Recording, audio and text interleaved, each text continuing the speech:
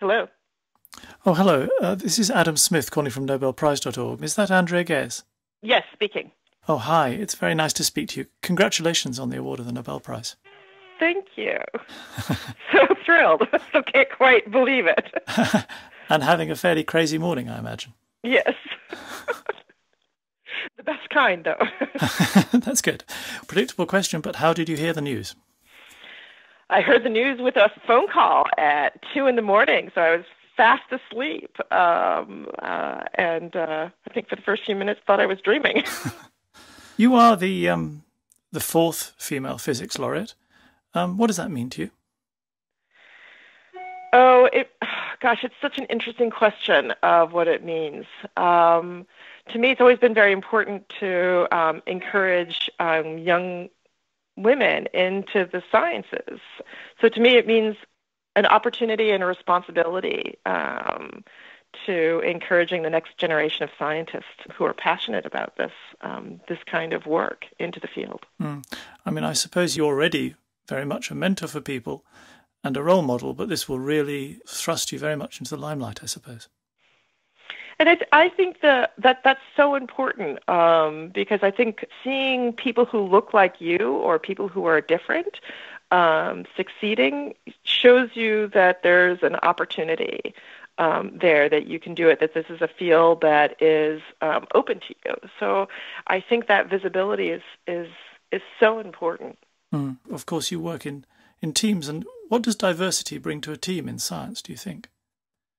Different ways of looking at things. Over the years, as I've gotten older, I've had a chance to think a little bit more about the question of diversity. And one of the things that I think can be an asset is not being part of the majority gives you an opportunity or to do something that's new and different. It's often hard to do things that are different. And if you're already different, there's, I think, in some sense, an opportunity, as long as you have the confidence to do things that are indeed different. That's an inspiring thought. Thank you. And talking of inspiration, what inspired you to become an astrophysicist? Oh, I think it's a passion for the universe.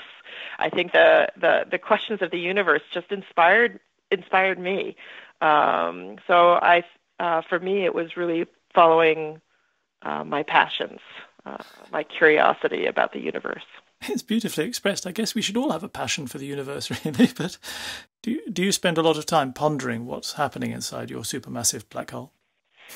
So I think that's what inspires me to pursue the work, is to really try to understand the physics of black holes and the astrophysical role that they play in our universe. There's so much that we don't understand, and from a scientist's point of view, it's most interesting to be working in the area that we at that frontier of our knowledge. Well, once again, it's an illustration of that beautiful interplay between theory and experiment and physics. They just go hand in hand. Indeed, and I think the third piece of this is technology. That technology introduces an ability to see the universe in a way that is different. It is quite extraordinary that you can peer through the murk and see all the surroundings of this object. Does it still amaze you that you can do that? Yes, it amazes me. Every time we go to the telescope to think about, here's this light that we're capturing that's been on a journey for 26,000 years. And, if you think about 26,000 years ago when these photons left the vicinity around the black hole, it's rather amazing that we can do this as human beings. Yes. And to be talking about things are kind of busy at this particular moment, 26,000 years ago. That's right.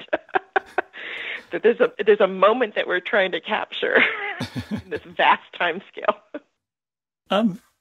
With all the attention that this is going to focus on you, yet more attention, do you think you'll have any time left for work? Oh gosh, I hope so.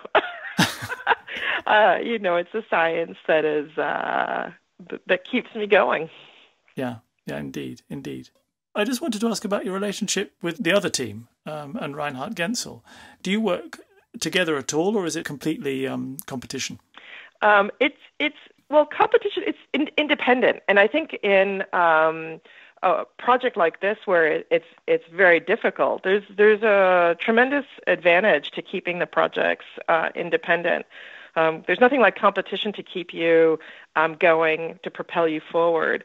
And to get it right, these measurements are hard. So there's both the aspect of somebody else is going to figure out your mistakes, and also together you might think independently you have the opportunity to bring different ways of thinking to the problem.